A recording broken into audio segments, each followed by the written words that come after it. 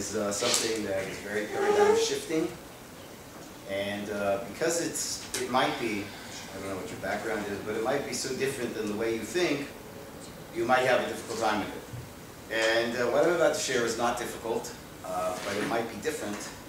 And our minds can often, when we hear something different, kind of kick it out, resist it. So the first thing I just want to share with you is don't accept what I'm saying. Like, don't come here thinking that I'm trying to convince you of a new way of thinking. Just kind of just listen to it, right? You can judge the rest of your life whether this makes sense, but today I just want to focus on making sense out of it. And then whether it's something that's acceptable to you, applicable to you, but you can have your whole life. But I find that very often when I teach, anyways, probably anybody teaches, that people are both trying to understand it and judge it and figure out whether they're going to accept it or not. Right? I didn't even have to close that window. Sorry. I woke up with a bit of a cold. I don't want to make it worse. Thank you so much. Sorry. So just listen. I mean, you can ask questions, right? But right now, just listen to the ideas and try to understand them, and don't try to figure out whether you want to accept them or not. You can figure that out the rest of your life, okay? So what's so critical about what I'm going to share, is it's a very different way of looking at things, okay? And when this idea was made known to me, it was like a real wow, because science has been trying to understand the universe, but science has been applying our logic to the universe.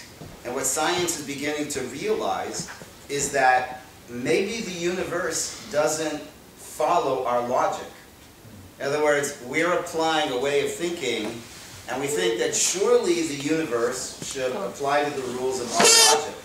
Well, what they're realizing is that the universe is not following our rules of logic, and therefore, is it possible that reality has a different logic, and that we have to attune our logic to its logic rather than force it into our logic?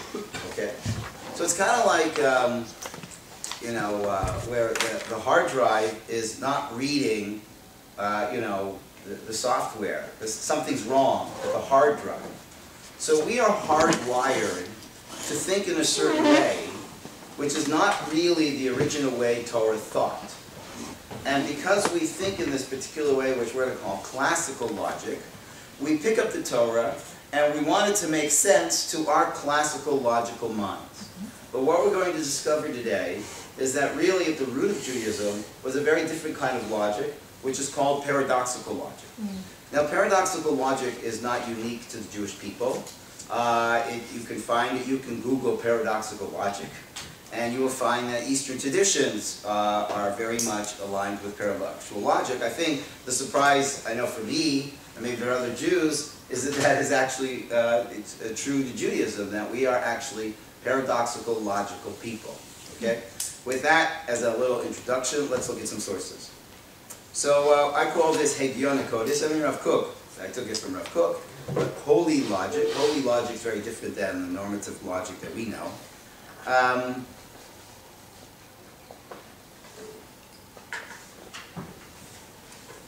So it says in the Gemara, Amar, I'm sorry, the aleph is missing there. Amar Rabbi Abba Amar Shmuel. Shalosh Shanim Nichluku Beit Shammai and Beit Hillel. 3 years Beit Shammai and Beit Hillel argued. Halalu Amrim Malacha Kamotenu. These said that the law was like them. V'halalu Amru Halacha Kamotenu. And the other one said the halacha is like us. Yatza Batko V'Amra. A divine voice came out of the sky and said, Elu ve'elu divrei Elohim chayim. These and those are the living words of God. V'alacha kebeit Hillel. And the law is according to Beit Hillel. V'ki machar she'elu ve'elu divrei Elohim chayim. But wait a second. If these and those are the living words of God, mipnei mazachu Beit Hillel likvoa halacha kamotam. So what is it about Hillel that he merited that the halacha should be according to him? Mipnei shenochim va'aluvim hayu, because they were very easygoing, Va'aluvim, and they were not easily insulted. V'shonim divreihem, and they would, v'divrei Beit Shammai, they would teach their words, and they would teach the words of those that argued with them. Not only that, shemakdimin divrei Beit Shammai li divreihem. They would, before they would teach something, they would first say, listen, this is an opinion we don't agree with, but this is the opinion of Shammai. This is our opinion. Okay? So this Gemara, has a number of problems in it, right? Maybe you could share some of the problems you see in this Gemara. What seems odd about this piece? First of all, what's your name? Sarlaya. Sarlaya. It doesn't make sense that someone should win a judicial argument based on their attitude. Right, not only their attitude, but their midot. Yeah, like that's nice, but that's not right. how you establish We don't paskin according to people being nicer, right? So that already, excellent questions earlier, that already makes us wonder. What else? Yeah. Seems like... Tell everybody your name. Everybody know your name? I'm Isaac. Where are you from? It seems like there's like an objective truth that we're striving for when we're trying to paskin halacha, especially Beit Hillel and Shammai, like the two premier debaters of what halacha is going to be, and how can they both be the living words of God. That's right. The very concept that both could be right is very disturbing because it sounds very relative. It's like you can have your opinion, you can have your opinion. Everybody's right. Everybody tolerance. Everybody has a right to their opinion. But even though everybody has a right to opinion, he's a nicer guy, right? So the halakha is going to be like him. Doesn't make sense. Doesn't make sense. Good. What else? Yeah. What's your name? Julian. Julian. The fact that they're disagreeing about something, but they're both right, is that their two things seem to be like conflicting, but Yeah. It doesn't seem possible that two could be right. Yes. Excellent. What else? Any other thoughts? That's problematic? All right. All right. I think you got that. All right. Also, I mean, the fact that Hashem is kind of mixing in with this bat kol, saying, they're both right, and also we're going to have to clarify, what does it mean? It didn't say they were both right. What did it say? These are the words of God. These are the living words of God. They're the living words of God. These are the living words of Hillel and Shammai. Right? So what does that mean, living words of God? Because it didn't say they're both right. It said these are the living, and it could have also said these are the words of God. What is the living words of God? Yeah, follow that? Mm-hmm. Okay, good. So let's look at the Ritva. What does he say about this? Elu ve'elu divrei elim chayim. Shalu Rabbanei Tzarfat. They asked the rabbis in France, How's it possible that they could both be the living words of God?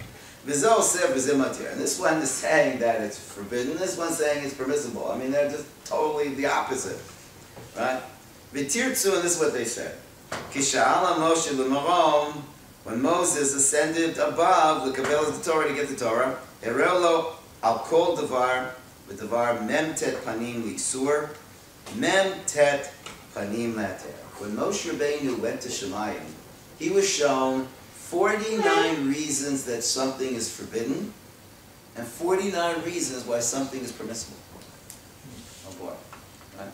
So in the Olam HaEmes, in the world of truth, somehow both are right. Right? That he was shown that this particular situation has 49 reasons to be usher and 49 reasons not to be usher. V'sha'al HaKadosh Baruch Hu zeh, and he asked the Kadosh Baruch Hu, what am I supposed to do with this? V'amar sheyezeh masur l'chachmei Yisrael. They'll have to deal with it. The rabbis, this is in their hands, what to do with this. Right? Shebachol dor v'dor, in every generation, v'yach rak hamotim. And they'll decide. They'll determine. That already is bringing to question. So what is the absolute meaning of Torah? What is emes? Right? I think we always thought that emes is this and not that. Right? But suddenly we have an emes that is this and that. And they're mutually exclusive. And the rabbis have been given this incredible responsibility that they'll determine this in this world. And what are they determining? If it's really, both correct, so then what's there to determine? Why is there anything to determine here? Maybe it just should be that kind of confusion. So what is this world meant to be in contrast to this higher world of emes that the both are true? But he said this is the drasha, but there's actually a deeper secret going on here, which he doesn't share. So let's look at number 3. Any machloket which is for the sake of heaven, sofa litkayem, that machloket will be established and sustained. It will be sustainable. But when people argue not for the sake of heaven, there's some kind of ego thing going on here, there's some kind of personal interest driving them, ein sofa litkayem, right? Then such a machlokas will not be sustained. Right? It will not last. Ezehi machlokas shu l'shem shemayim. So give us an example of a machlokas that was truly an altruistic machlokas. Zu machlokas Hillel v'Shammai. This is machlokas. You don't want a source sheet? Okay. Zu machlokas Hillel v'Shammai. This is the machlokas of Hillel and Shammai. She'ein l'shem shemayim. I'm sorry, I read that wrong. Should be a comma there. So what is a l'shem shemayim? What is a forsake of heaven kind of machlokas? A Shammai and Hillel. What's a non, altruistic machlokas? That's the machlokas of Korach and his congregation that argued against Moshe Rabbeinu's position and Aaron's position. Something's very wrong with this at first reading. Something very wrong with this mission. Julian. Depending on whether the intents of people are good or not, the meaning of what happens in a disagreement is changed. Why does that bother you? I mean, it's just telling you that because people are colored. When people have personal interest, it colors their proper thinking. When a person is completely l'shem shemayim, it's all about for the sake of God, for the sake of truth, then they will not be colored for personal interest. Why does that bother you? Because theoretically, if something's logically, if both are logically sound, and they wouldn't otherwise be able to find an agreement, why would they be able to find an agreement just because they color the thinking? Like logically, if they're both sound, they'll be able to. Actually, I don't see it that way. I'll tell you why. Because we don't think logically when there's personal interests at stake. That's called shulchan. When you have a judge that has been given some form of bribery, he doesn't think straight. And so too, when our ego bribes us for kavod, for honor, we don't think straight. That's why a lot of people don't think straight, because we are so under the influence of the desire for honor and acknowledgement. We so much want to be right, we could so easily bend, our logic could be so off. And we think we're on. That's what's so scary about it. That's what's really great about, when you're in, midrashah or yeshiva, and you're both looking at a piece of text, there's an incredible exercise of humility going on here. Because I'm going to say what I think it means, and you're going to say what you think it means, and then there's a little voice inside me that says, you're stupid. They're right, but you can't let them know you're right. I mean, they're really stupid. So you keep arguing your point, you start realizing that, that I'm wrong. Right? You see, that's where you get stuck. You're never wrong. You could never be wrong. Your thinking was wrong. You are a soul. Souls are never wrong, right? They could just adopt the wrong thinking. So if somebody shows you you're thinking wrong, you'll be thankful.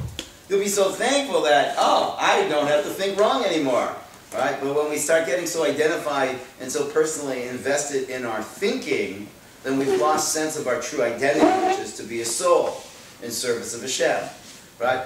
Any other problems here? Yes, Sarah Leah. Why is it a good thing that this machlokas sofo litkayem?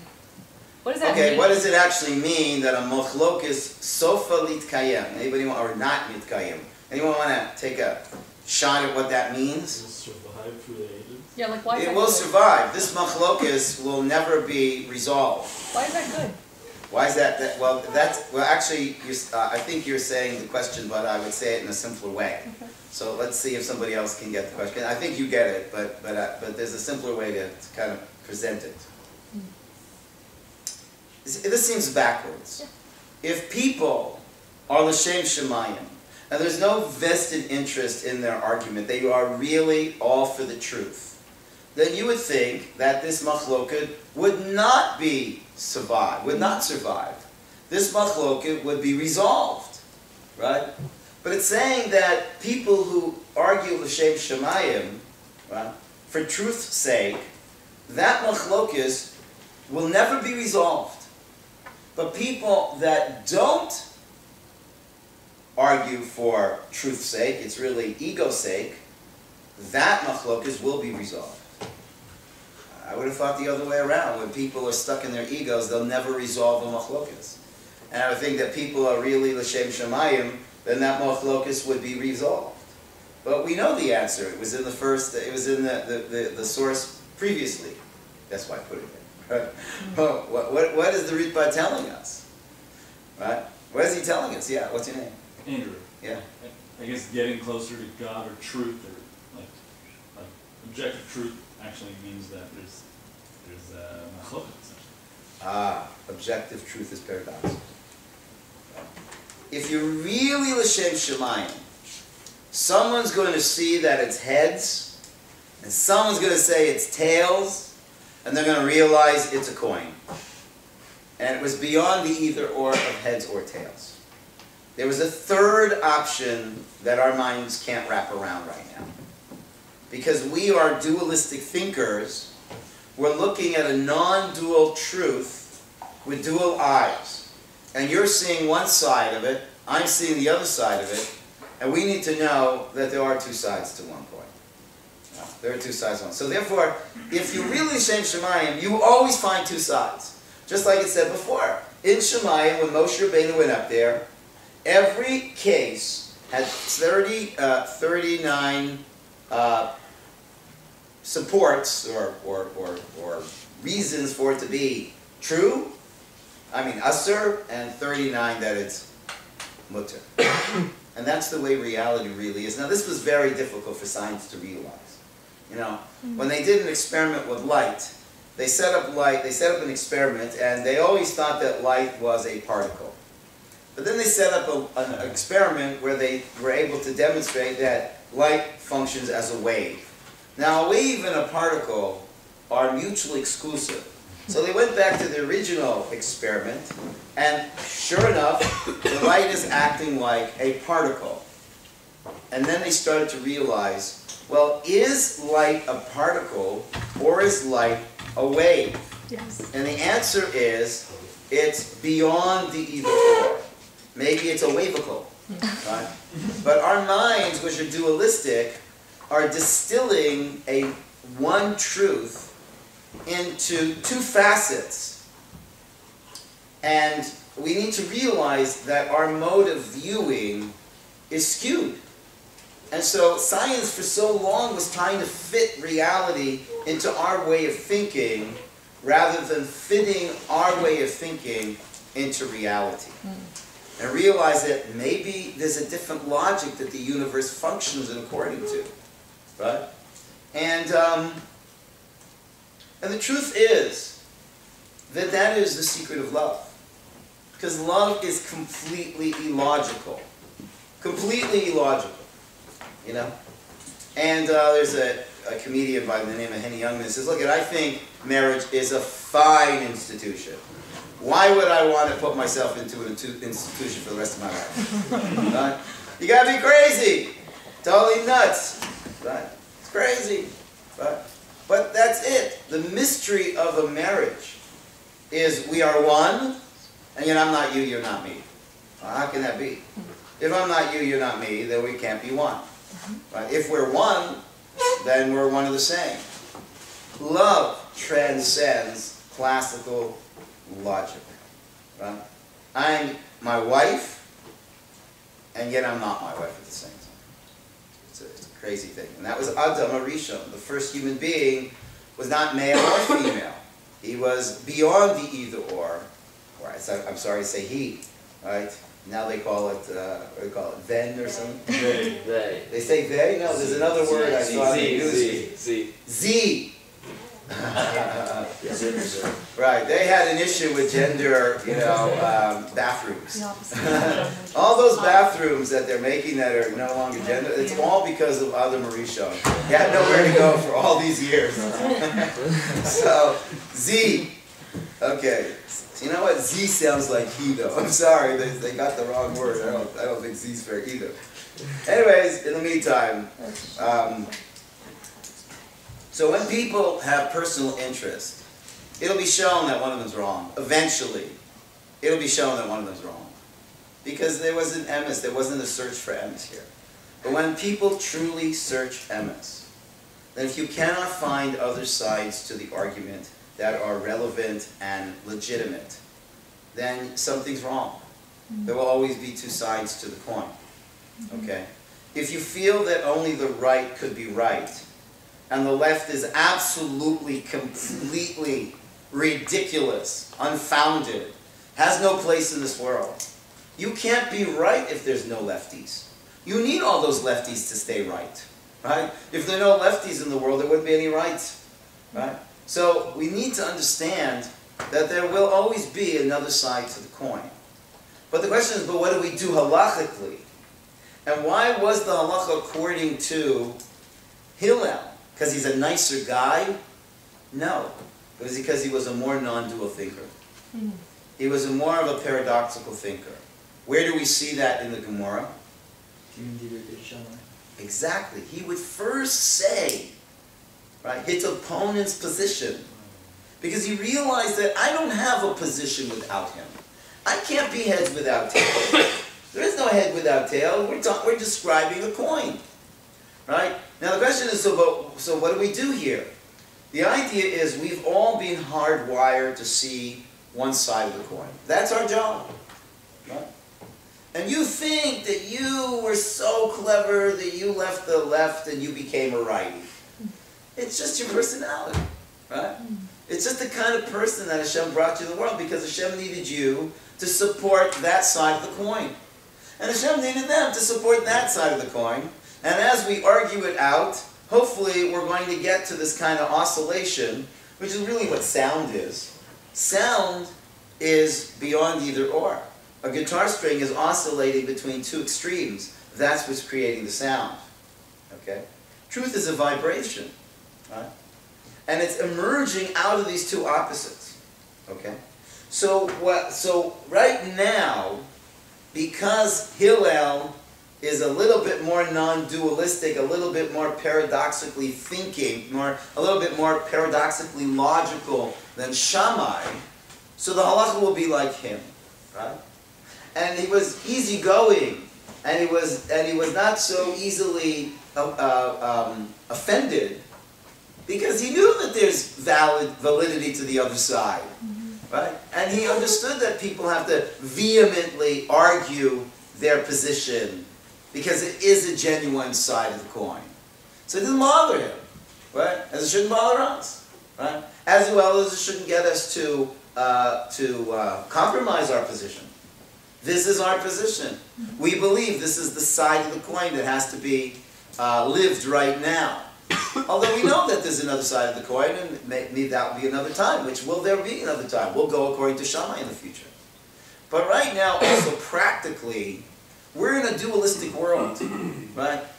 These two sides of the coin, which is from a Kabbalistic point of view, we're in a world called Tzimtzum, a world where the truth of non-duality, of pure oneness, of genuine oneness, has been diminished from us. It's hidden from us.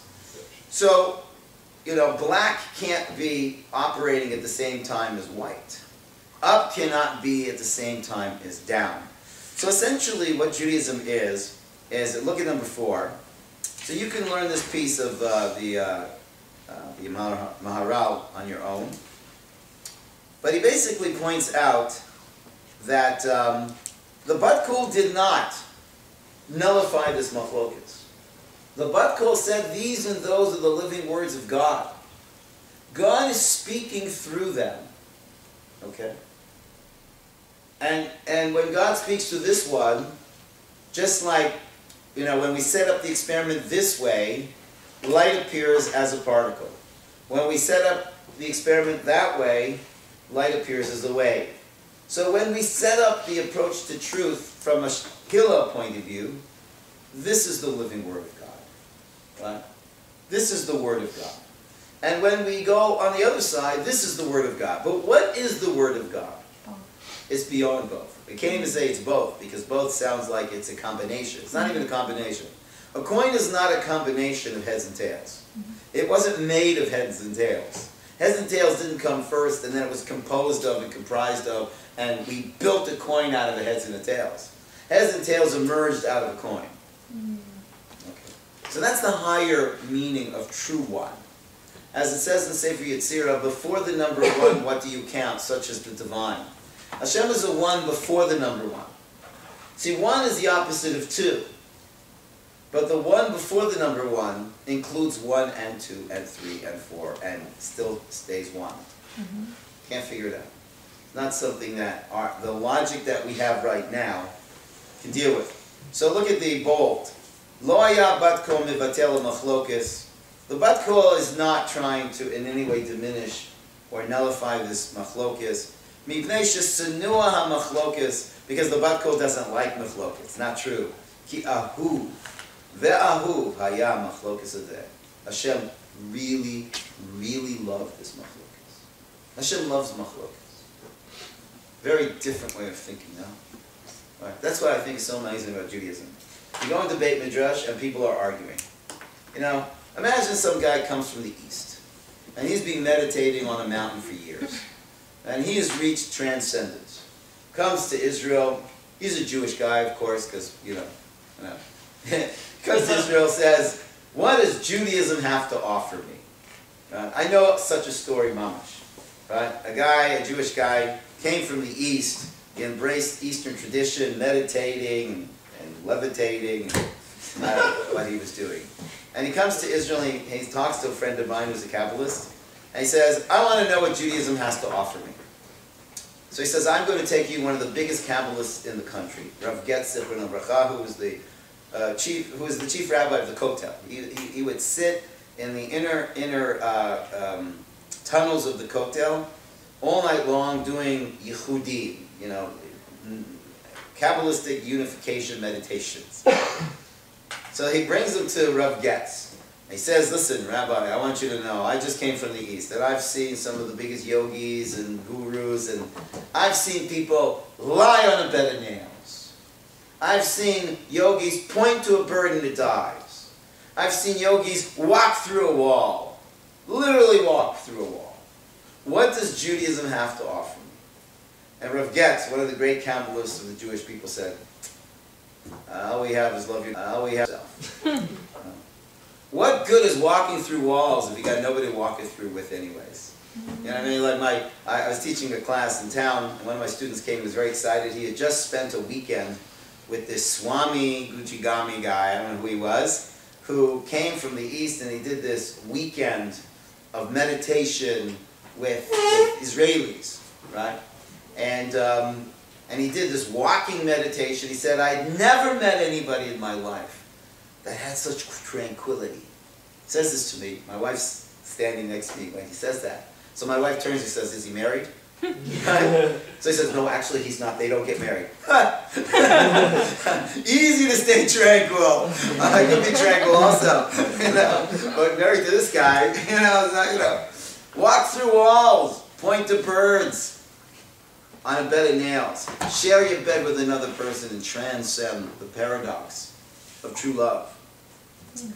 So Hashem loves machlokes, because when you are truly on a search for truth, you'll realize there is another side to the coin. There is another side to the coin. Now that doesn't mean that you become tolerant and you just say, well, he's okay, I'm okay. No. Your job is to present and fight for this side of the coin. Their job is to present and fight for that side of the coin.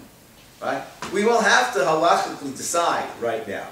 But even when we halachically decide, that doesn't mean that we have invalidated the other position. It's just right now that can't be the position. No? Right now that can't be the position. Practically, it can't. Yeah. Can you give like a 30-second breakdown on why we have to halakhically decide? Yes, because you'd have total chaos. You have to have a people. You have to have a people where everybody, look, there is still machlokes. You will have certain psaks. This guy says, okay, this is a small one. This guy says, Borei Priya Daman chocolate. Do you know that there's some poskim that say that you should say Borei Priya Daman chocolate? Right? And some say no. Okay, so the machlok. We can live with that machlokas, you know? Right? Right? I'll say amen if you say Borei Priya Daman on chocolate. I'm okay with that. You know what I mean? But there's other major machlokas that practically it would destroy the very unity of our people. So right now we got to go with one side of the coin in general. Although there's still machlokas and there is validity to different psak, but there's certain central halachic questions that I have to kind of come to some position on. Yeah. If both are logically coherent, how can someone make a ruling? Mm-hmm. According to what? Like it seems here it seems to be the person According to who right thinks- now, what's most practical. Really? Yes, it's what's most practical. They are both from the side of emes. They're both true. But practically, what are we supposed to do now? How does one work out if both are Well, the true? majority. I mean, we have a thing. If a majority says this, then it's Mina Shemayim, that Hashem is putting that perspective into the majority's head. And saying that practically that's the way we should go, but you should know there's still another side to things. All right? But let's look at what Aristotle said. Because this is a completely different way of thinking than Aristotle. Because Aristotle's way of thinking had so seeped into the very fiber of our thinking, this way of thinking seems to us ridiculous. That's how much Aristotle's way of thinking has influenced Western society, not Eastern. And so this is what they call the three classic laws of thought. He had something called the law of identity, which is A is A. Okay, brilliant. The law of contradiction, A is not non-A. Okay, I get that. But you understand, this is Aristotle. He's one of the greatest thinkers in all of time. He's telling us how one truly thinks. And because it so influenced us, right, so then that's obvious to us. Like we think, what's the big chiddush over here? That's the whole point. In his time, it was a chiddush. Right? For us, it's obvious. Like, for sure we would think this way. And then the law of the excluded middle, right, which is A cannot be A and non-A. Neither A or non-A. And that's where we disagree. Right? He's saying that A cannot be A and non-A. Well, what we're going to see, that actually A is always also not A. Logically. Even though our minds kind of kick that out. Let's read over here just something that I wrote up to further explain that. Actually, we'll read what Aristotle says. It is impossible for the same thing at the same time to belong and not to belong to the same thing in the same respect. This, then, is the most certain of all principles. Certain. Right? Certainly. Obviously. You know, you can't belong and not belong at the same time. All right? In other words, for any proposition, either that proposition is true or its negation is true. When there are two contradictory positions, where one proposition is the negation of the other, one must be true, the other must be false. It is impossible that there should be anything between the two parts of a contradiction. That's basically his point. But our point is this. Hagion HaKodesh, holy logic, states that A is A and not A. Opposites do not exclude each other, rather they arise simultaneously. And that is what the Maharal says on number 9. The Maharal says, "V'kol shafachim yoter rechokim zeh mizeh." The more opposites are to the opposite extremes, yoter ru'im letzet zeh mizeh. The more they emerge out of each other, right? Shebishvil kach hem hakol, and that's why they represent the all. B'ma shezeh ketzeh ha'echad, in that which that one is that extreme, V'hasheni hu hakatzeh hasheni, and that one is the other extreme. In other words, extremes, right? Just like in this case, you have this extreme, this side of the cup, which is open, and you have this side of the cup that's closed. But it's really one, right? They're not a machlokes, right? They're representing a one truth. Well, is the cup open or is the cup closed? The answer is yes. It's a cup, right? And the opposites are emerging out of each other. Okay. Like a magnet, you've got the negative side and the positive side, but the magnet is one entity and they're both emerging out of each other. Okay? So for that reason, I want to look at the pictures on the bottom here. Right? We'll look at the one in the middle. I wish we got that logo before they did. Because it's a great logo. What is actually the East representing here? It's showing you that the black is emerging out of the white. See how it kind of emerges out of the white? And then the white is emerging out of the black. And then there's a white dot in the black. And there's a black dot in the white. This is a symbol of non-duality. Okay, why? Because when you think about it, you can't have black without white. You just can't. The very concept of black necessarily includes white. So that means that black, in some way, its very identity includes white. So that means black is black and not black at the same time. Because without the not black, black couldn't be black. You should hear this on Purim. It makes a lot more sense. Right? Do you get that? Yeah. You can't have black without white. Now our mind says, what are you talking about? Black. That would not be black if you never saw white. Right? So black, by definition, includes white. White is an inherent part of black. Right? And that's what he's doing. That's what they're doing here. They're putting white in the black. And the black is emerging out of the white because you couldn't have black without white, so black is emerging out of the white. But you couldn't have white without black. So the white is emerging out of the black. And they include each other. And so this is total oneness. Okay? Here's another example of such an idea, a little bit of paradoxical logic. How many people here see an old woman? How many people here see a young woman? Put up your hands. Wow. Oh my gosh, we'll have to work on this. Right, you know, how many people do not see an old woman? Do not see? Yeah. Okay. So here's the old woman. This is her haggardy nose. Here is her mouth. She's got this chin, this like really extruding, extending chin, right? And this is a perfect profile of her. Right? You see it? And what seems to be a nose of the young woman is actually her eyes.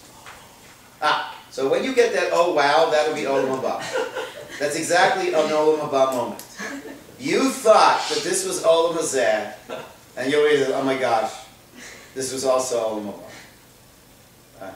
And you realize that Olam Hazeh and Olam Haba were two sides of one coin, which is the Olam Haba of Olam Haba. Okay? So, again, that's it. But your brain can't handle this. Okay? So, you'll either see the old woman or the young woman.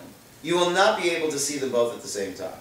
Your mind will go back and forth very quickly, but to see them both at the same time, your mind is wired to not accept contradictions. Right? That's because what Kabbalah calls the tzimtzum. That we are not what's called functioning with a quantum mind. Today they call it quantum logic and a quantum mind. Okay? So our minds have been wired to be classically logical, whereby opposites are separate and independent, but it's not true. It's not true. So look at what Rav Kook says over here at the top, number 6.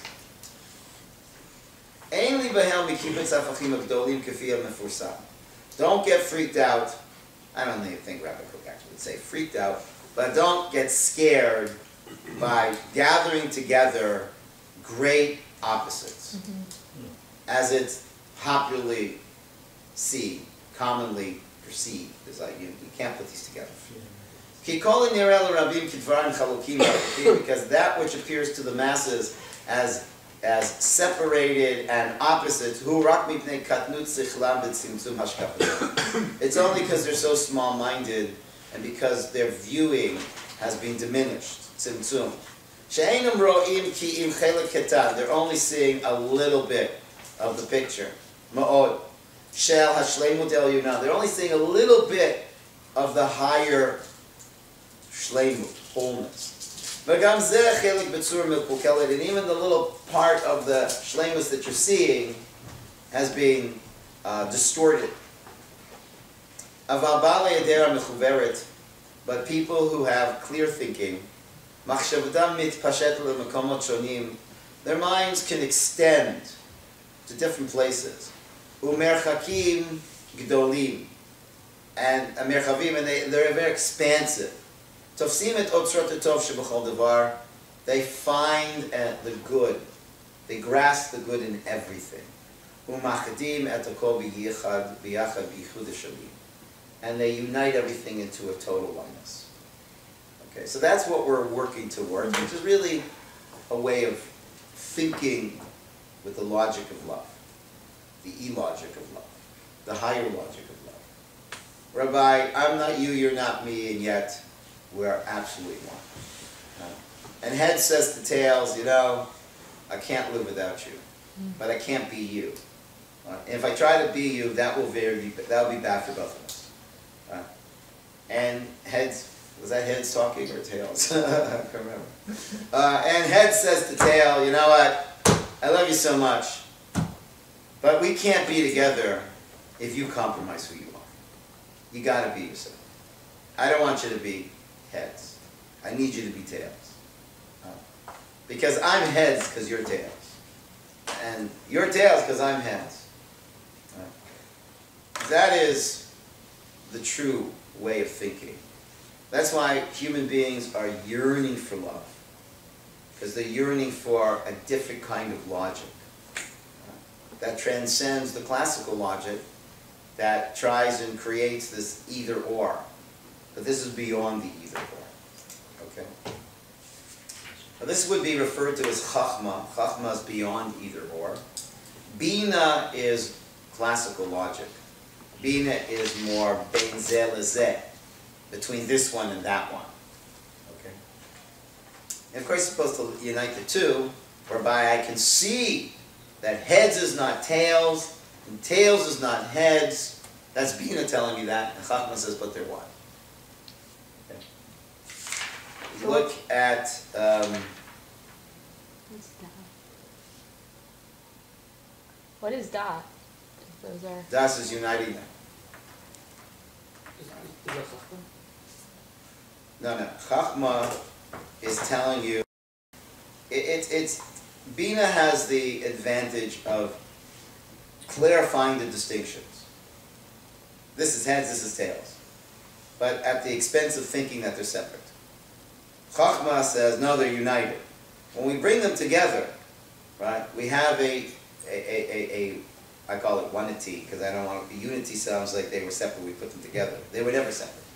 Right? I call it onity, which gives birth to two sides of one coin that in its deepest essence is really one. Really, really one. And that is the direction we're going in terms of the consciousness and the evolution of the universe. We're going towards a non-dual mind, a quantum mind, which will be a world of true love, where we will encourage each other to be different so that we can be ourselves.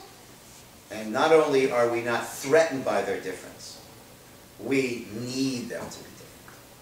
Because black can't be black without white. So when black says, you know what, all these whiteys, got to get rid of them. Bad. Right? They're cramping our style. It's got to be black.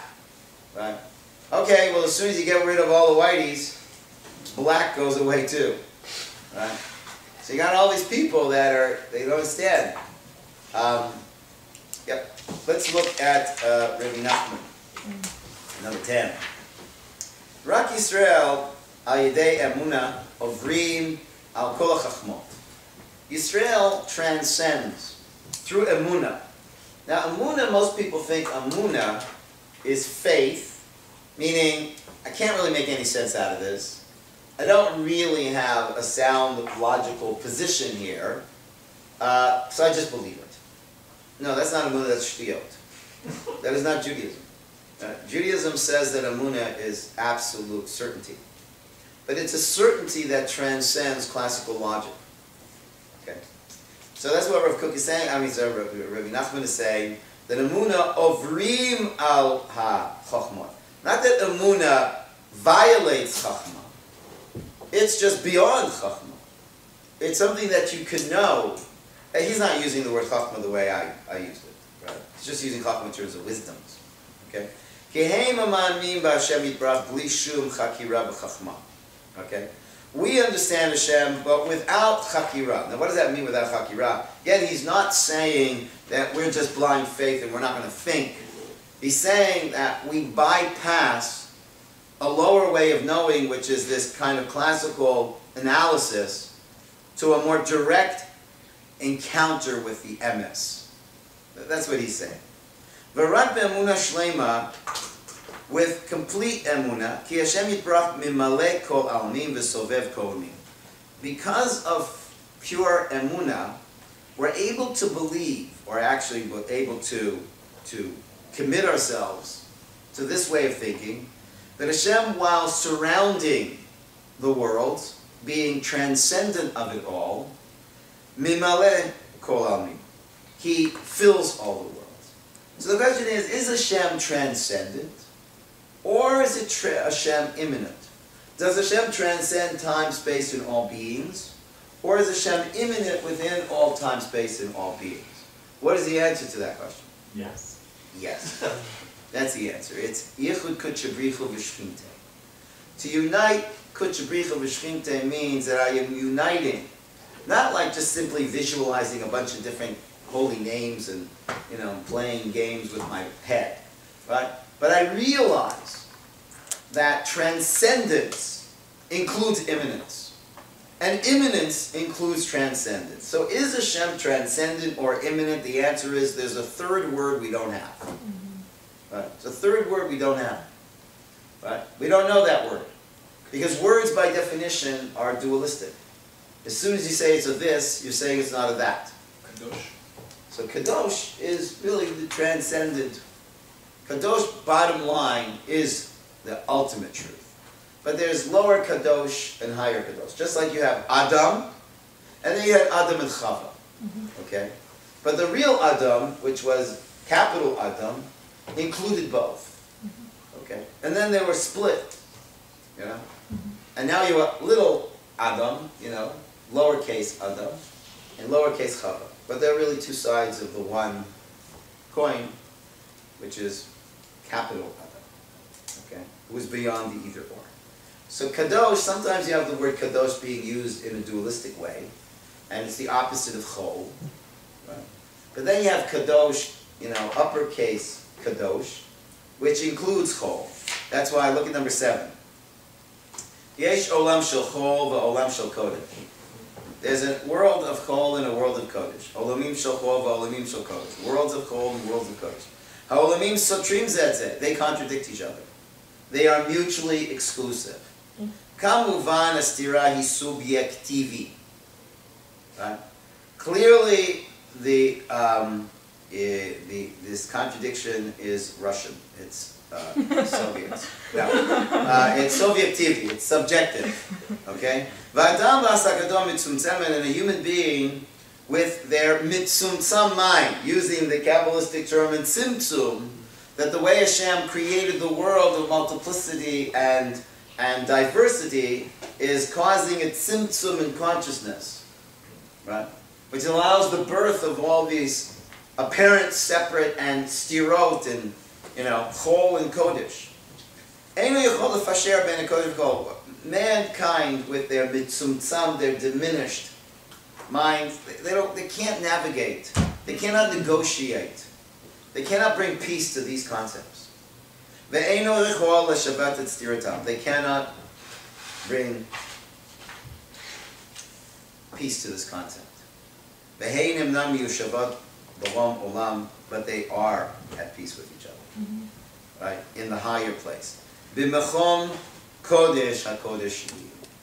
When you go to Machon Kodesh HaKodeshim, which is the name of my new school. Machon Kodesh Kodeshim. Right? Because Kodesh Kodeshim, what is Kodesh Kodeshim according to Rav Kook?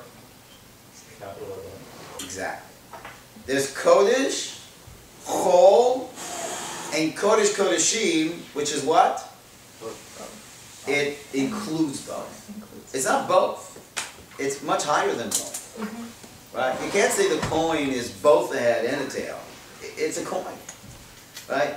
Mark Twain once said that sometimes it's not that you made a bad choice. It's that you had bad imagination. There was a third choice you didn't even think of. So we haven't been thinking of the third choice. The third choice is really love. But we failed at love, miserably failed at love. Because in so many relationships, love is about she has to be subordinate to me. He has to be subordinate to me. I have to give up myself so we can be we. She has to give up herself so we can be we. Right? How is it possible that two very different people could share a single identity? You know? That's why there's a midrash that says that if people don't have shalom between them in their marriage, then even if their bed is as wide as the universe, it will not be big enough because they don't have shalom between them. But a couple that has shalom between them, even if their bed is the edge of a razor, they'll be able to sleep there. Probably won't be very comfortable. But then again, people lie on beds of nails, so I don't know. But that's the amazing thing. You transcend time. You transcend space. That's what happened to the base of Mikdash. When they said the name of Hashem in the Kodesh Kodeshim, suddenly everybody that was packed in there, like sardines, there was no space for all of us. We were just packed in. We were all kind of pretty cramped in. Suddenly everybody would bow and have plenty of space around them. We transcended the limitations of time and space. See, it's space that's saying you're over there and I'm over here and we are separate. It's time that's saying we're in this time and Avram Avinu and Sarah was years ago. We're not connected. It's a lie. It's not true. As Einstein said, time and space is a mode of thinking and it's an illusion. Right? He said it's a practical way of thinking, but it's an illusion. Right? Reality transcends time and space. But our brain is operating from a place of time and space. So either it's now or later. Either it's here or there. But is it possible it's beyond the either or? So let's just go back to Rabbi Nachman. So Rabbi Nachman is saying that through Emunah that transcends Chakira and Chochmah. Again, he's not using Chochmah in the way that we were. Nimsa shehu kibyachol betoch kol ha'amot usaviv kol. So based on that, is Hashem in the world or Hashem beyond the world? Ba'al Kain Yisrael Nikrim Ivrim. And that's why Jews are called Ivrim. What does that mean? Al Shem Shehem Ovrim Ve'emunatam Al Kol Chachmat. We're called Ivrim because we transcend, we bypass, we're over. Right? We pass over, right, with our Emunah Chachma. We get to a knowing that is much greater than Chachma. V'alkein Hashem Yibrach Nikra Elokei HaIvrim. That's why God is referred to as the God of the Ivrim. Right? Miloshen Aver Hanar, which is Lashon Stadim. Aver Hanar means, which side of the river are you? Are you on this side of the river or that side of the river? And Jews can't decide. We love machlokes. That's what's amazing about Jewish tradition. There is no other tradition in the world that holds in such high esteem machlokes. See, people think, you know, what are you doing all day? You're learning Gemara? You're learning how people argue. Right? What is that? Right? That is our holy place of greater consciousness. right? So if I took a guy who came from the east and says, show me your holy places. And, right is next door to Yeshiva Kotel. So I take him to Yeshiva Kotel that has more guys than we do, right? I mean, not better guys, I'm just joking, right? More guys than we do, right? And he goes in there and just sees people screaming at each other. Right? He just came from a temple where they sit in silence, right? And now he's looking for a place of higher Jewish consciousness where we are engaged in the yearning for God and we're arguing, screaming. And if you go in there, you see people banging on the table and waving their hands, and you're just like, what's going on? Right? Well, if you stay, you'll see that these chavrusas will, hug each other and go get some lunch. That's your search for God? Yeah. The search for God is search for truth. And the search for truth is to realize there's always two sides, because it's a coin. It's not heads or tails. It's a coin. Right? And so that's the path of the Jewish people. Look at number 11. Va'am Yisrael goy echad ba'aretz. The Jewish people are a one-ity goy. We are people that are committed to echad. Right? We're not just unified. We're a goy echad. That's our motto. Right? My motto on my website is called Living the Power of the One. That's what we do. We live the power of the one. Sheshniyut snua lo al pi shorsh neshama. We hate duality from our very soul. It's mamish in our very kishkas. We can't stand duality. We're always looking. That's why Jews, they're so argumentative. 2 Jews, 3 opinions, right? Because we know that there is this higher truth. That's the idea of Shalom Aleichem Friday night. Why do you say Shalom Aleichem 3 times? Right? The first time is the left, the second time is the right, the third time is the center. Is the center left or right? It's beyond the either or. Right? That's why you'll see Bretzlev, one of the ways of Hamtakas Adinim, the way one sweetens judgment in the world is they clap their hands. Right? I remember the first time I was at the Kotel, I was davening, right, and I bowed, and they started clapping. What did I do? But when they daven, you'll see them clapping like this. So, according to Bretzlev, when you clap, you're causing a sweetening of judgment. So what does judgment do? Gzer din cuts things into pieces, and gezer din is, this is not that, that's not this is the halacha, that's not the halacha. Hamtakas adinim, to sweeten the judgment, is to put it back into its root, right? And this is doing that. Is this the sound of my right hand, or is this the sound of my left hand? This is just beyond the either or. So that sound takes you where emes is. Where emes is. So Rav Kook says we just can't stand shniyut. Right? And I remember when I was in Toronto, I'm from Toronto. Anybody from Toronto? Any Canadians? Oh yeah, of course. Okay. So I was in the library by Young and Finch. There's a library there. So I went to, I went to the philosophy section, and I found a book that you could call the Shita Mikubetzit of Emunah, of philosophy, which is, Shita Mikubetzit is like, this is the book that just kind of records all the different opinions together, right? And so I picked it up, like, interesting, and it would have all these classic, philosophical questions. Is life free choice or determined? And they'd have all the shitas that say it's free choice. And they have all the shitas that would say determined. Okay. Is reality mind or matter? Then they would have all the shitas that would say it's matter, and all the shitas that would say it was mind. Right? And they would ask, is reality spiritual or material? And they give all, is it body or soul? And they give it all. And you know what? We say, yes, and we close the book. What's the point of that? It's is all determined? Hakol tzafui? But do we have free choice? Well, we should the two now. Yep. Yeah. It's beyond the either or. You can't understand it? Okay, you're stuck in your mitzumtzum mind. But don't put Hashem into that. Hashem can have both determinism and free choice at the same time.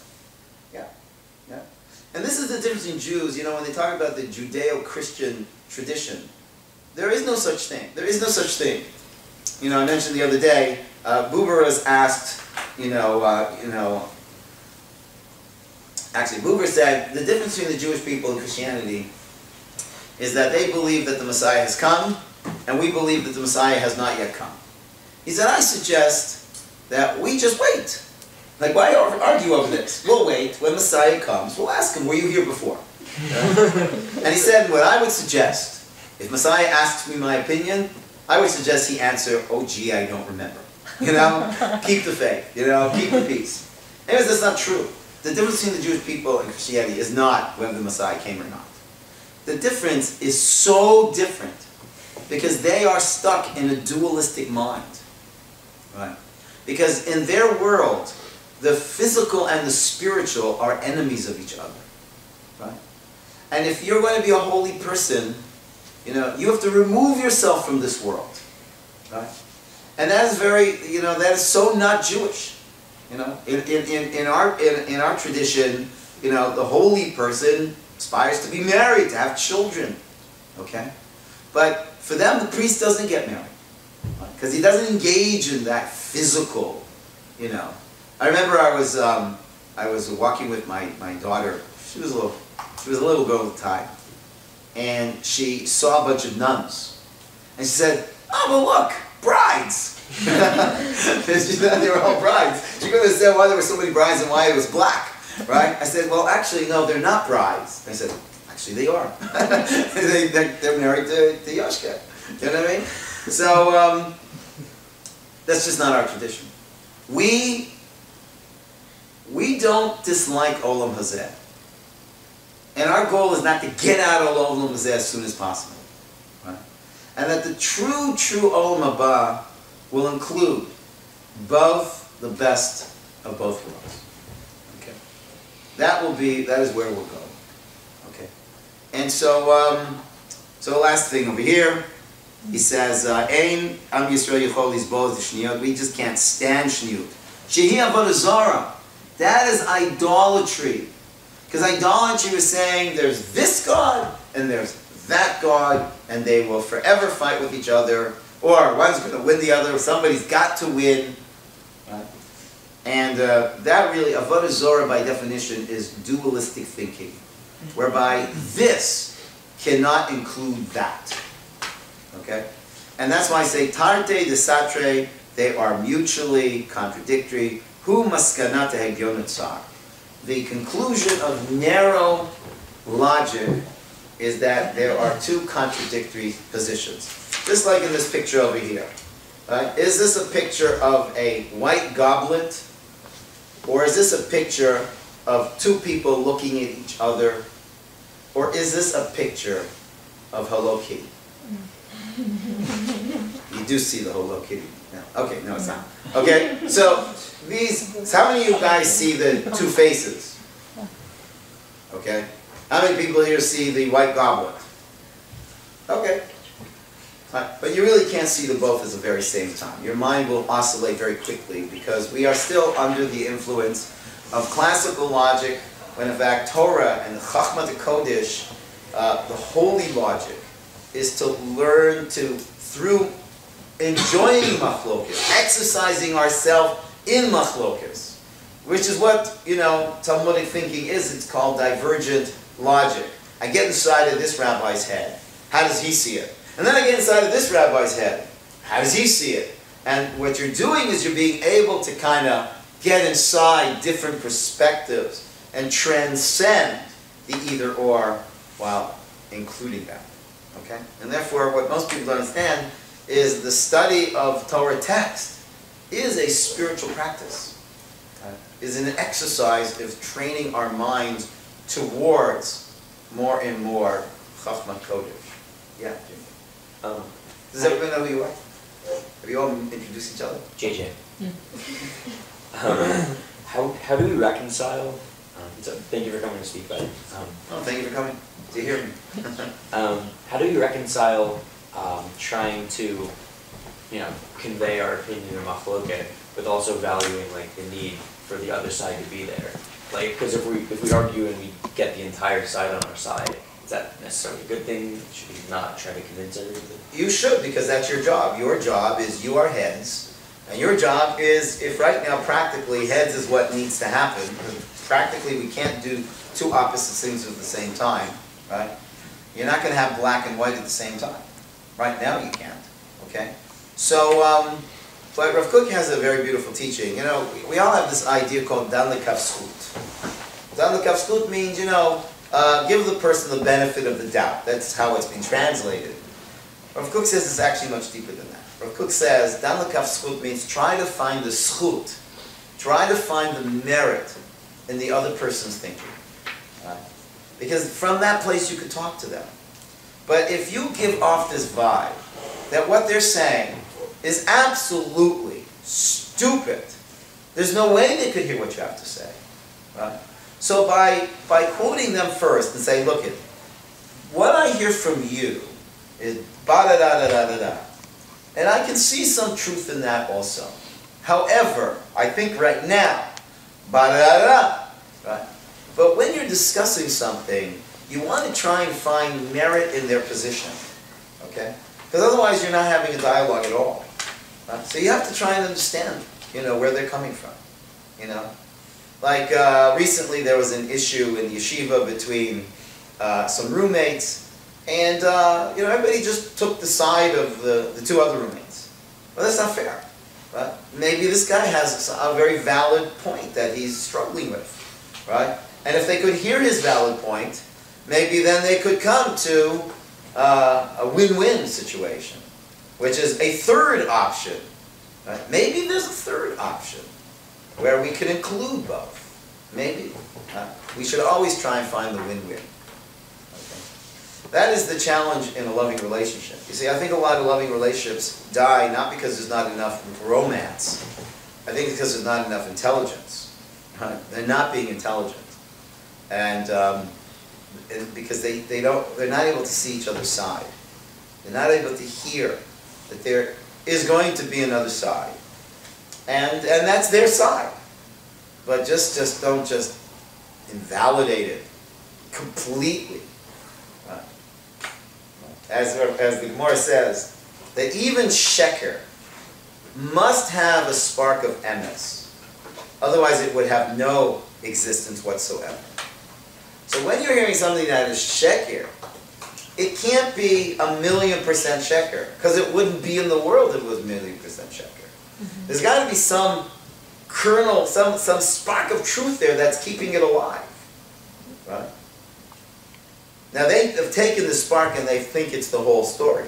Okay, but if you find that spark and point it out to them, it'll be much easier to release them from their sheker, because they're holding on to their sheker because of this little spark that they haven't been able to identify as just a spark, and think it's the whole truth. Here's just a quick follow-up.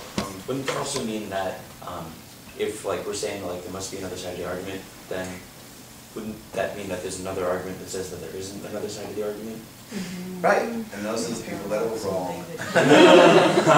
There's always another side. As it says, there was 49 reasons for it to be tameh, and 49 reasons for it to be tumah. In the world of emes, it transcends our either or. But in the world that we're in, the world of tzimtzum, now, it's a whole other shir. Why are we under the influence of tzimtzum? Why did Hashem bring us into the world where that which was pure onity is now being manifest as diversity and conflict? There's a reason for that. The principle of Elu Ve'elu relies on a premise that like someone like Beit Hillel and Shammai or poskim over the ages sort of have like a complete overview of like halacha and the nuances of perspectives. If Elu Ve'elu is like taken in day-to-day life, and like the modern world, can you just say that it'll turn into an excuse for relative morality? That's why this kind of thinking was not a prevalent thinking in the Jewish world. In other words, you have to start off being a classical thinker. Otherwise you'll be this wishy-washy tolerant person and say, well, There's always another side, so it doesn't matter. Right? That's already dangerous, because we need you to present with incredible passion tails. But if you're already with this assumption, well, there's obviously a position to heads, so that will diminish your passion to presenting tails. Your job is to be tails. His job is to be heads. But when people get into this wishy-washy kind of tolerance, well, there's always another side, and it all transcends all this anyways. That's why this is a very dangerous way of thinking, right? But nonetheless, at a certain point in history, it's a very dangerous way not to think, right? So there's a reason why, for practical reasons, that we are wired with classical logic.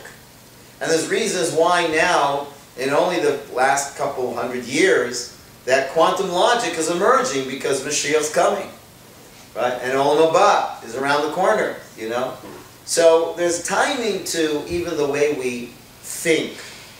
And there's a reason why, Rav Kook says, there's a reason why the world needed to believe that the world was flat. Because if you would have introduced to the world prematurely that the world was round, people would freak out. Wouldn't know what to do with that, you know? You know, there's a reason why we are not aware of the fact that at this very moment we are spinning at an incredible velocity, and nobody's holding on to their kippas or their shaitels, you know what I mean? Like, no, you know, like, but right now, reality-wise, the earth is spinning at an incredible velocity, but we're not feeling that. Yeah. So it just goes to show that emes has a timing when it can be revealed to somebody. Because it's something you need to know before you know that emes. Just like we talked about it, right? We need to be monotheists before the truth of Judaism becomes really manifest. Because monotheism establishes a certain thing. So the fact that people were arguing was a healthy thing. Because it developed the position of tails. Right? And if we would have prematurely told tails, hey listen, you know there's a heads and he's just as valid as you, then tails would have said, oh, okay. And he wouldn't have presented his argument in a compelling way. He wouldn't even develop and sharpen his argument. Right? So that's why it's important to still be a classical logical mind, while taking already a little more into consideration that when you're talking to somebody, you have to done the kaf school and try and find where is their emes in what they're saying, right? And if you can acknowledge the emes that they're saying, you have a greater chance of them retracting from the sheker that they're trapped in. Anyways, thank you very much. Thank you for listening, as well as if you're interested in getting more of this kind of stuff. So first of all, I have a weekly mailing from my website called RabbiDavidAaron.com, which is David Aaron is AARON.com. And if you want, you can just on your cell phone just scroll down to the end of when you get to the website. You can just submit your name, and then I send out every week an article, a podcast. I have a radio show called Soul Talk that I put out. I have animations that I do. So if you want to hear more of this kind of Torah, then you can get it delivered to your phone weekly. Other than that, I'm very active on Facebook. I post almost every day. So if you go to either David Aaron, my personal Facebook, or Rabbi David Aaron, so I put up stuff there every single day, which is the same stuff that goes out weekly. It's just goes out daily, different pieces of it.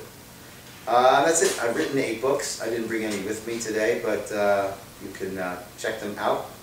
The book that would most correlate to what I share today is a book called The Secret Life of God. But again, the book is a lot more than that, and doesn't actually directly talk about this. It doesn't mention this at all, but you'll understand it better now that you understand this. Did you ever record the lecture of this particular? We just did. Oh, nice. Just did. Actually, I was just thinking about it. I should have brought my recorder, but you'll send me a copy of that? Yeah. It actually, I do have a 3-part series recorded that I gave to rabbis called One is Not One.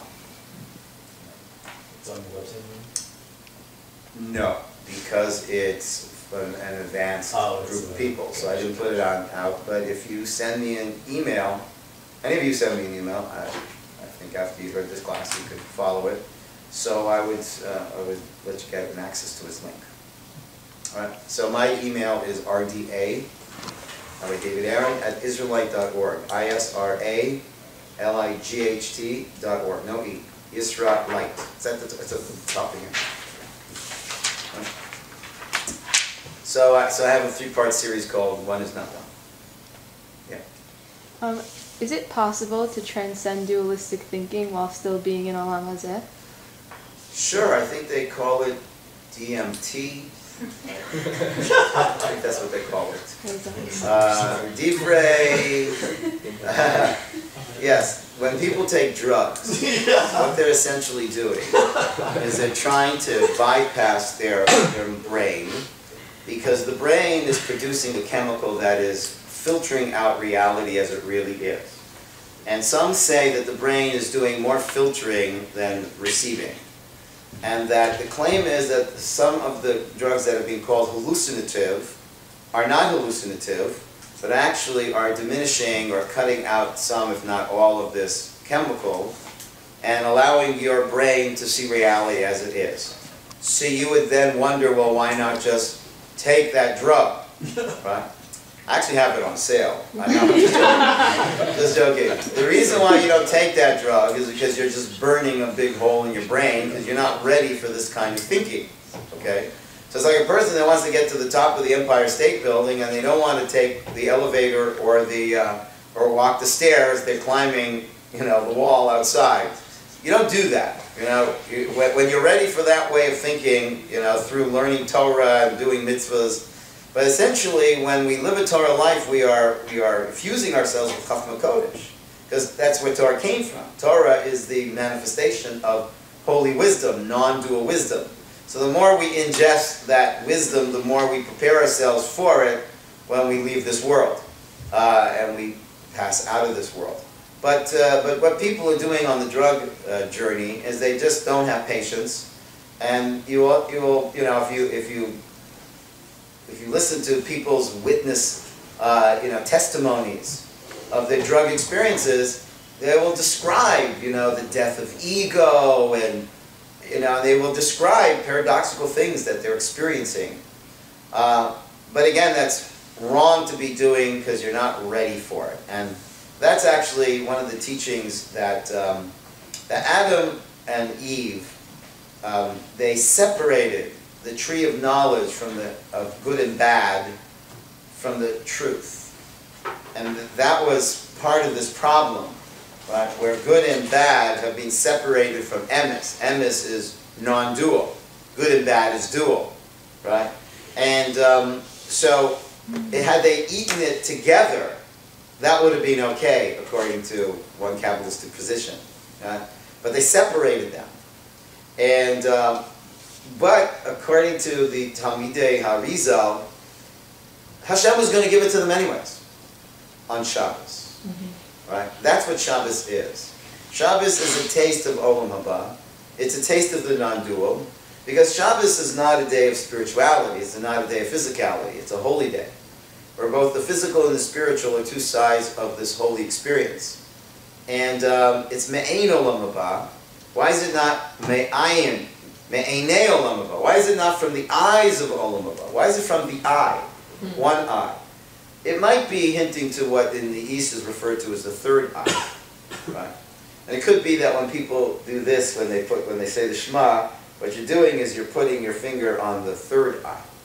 Right? Again, we don't so much have an idea of a third eye. We have something called the forehead, which in Kabbalah, the highest consciousness will come from the forehead, which transcends the duality of the two eyes, the two ears, the two nostrils, the two lips. Right? That is, our senses are dualistic, but the forehead, is a way of knowing truth beyond the dual. So according to Kabbalah, the final redemptive times will be a light that will emanate from the forehead. Right? And that's why, according to Kabbalah, when you're making Kiddush Friday night, most likely this is its meaning, is you're supposed to look at, you hold the cup, and you're supposed to see the reflection of your forehead in the wine. Okay? Now, just a secret trick of the trade, red wine. Won't work with white wine. But unless you have a red face. But if you have but red wine, and you see your forehead, because Shabbos is a little more connected to learning and knowing through your forehead, and not through your dualistic senses. I don't know how much time we have. Yeah, what's your name? Aliza. Yeah. So do you think that our goal in like an Olam Haba type of world, or even like the best world that we can give to ourselves now, is to have, similar to what we have now, like so many different types of people, like we have Hasidim and like conservative people, and like every type like on the spectrum. But would you say that we want, our goal is to have that, just to have greater respect for one another, or is our goal to be so like not consumed with the duality that we don't even like identify as a Hasid or as a Reformed Jew or No, that anything wouldn't like be non-duality. That would be homogenized reality. That would be trying to jump into an undifferentiated reality. No, it goes back to true love. True love is neither one of us feels that we need to compromise our uniqueness. In fact, for the sake of the marriage, right? Tails has to be tails. It can't say, you know what, to be together I got to be a little bit more like heads. Heads say, you know what, we can't stay together unless I am a little bit more taily. You know, no, right? What unites us is what, in most people's thinking, divides us, right? Because we are two sides at one point, and I need you to be heads, and you need me to be tails, right? So there is not going to be a compromise in the uniqueness of colors. There'll just be a deep understanding that white is a part of black while remaining purely white, and black is a part of white while remaining purely, black. And we're not going to compromise. Compromise is not true love and true peace. We won't be shalei.